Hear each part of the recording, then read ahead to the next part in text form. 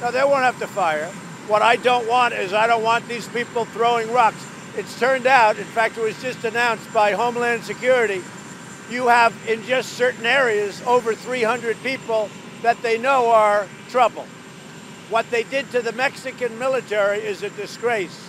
They hit them with rocks. Some were very seriously injured, and they were throwing rocks in their face. They do that with us, they're going to be arrested. There's going to be problems. I didn't say shoot. I didn't say shoot. But they do that with us, they're going to be arrested for a long time.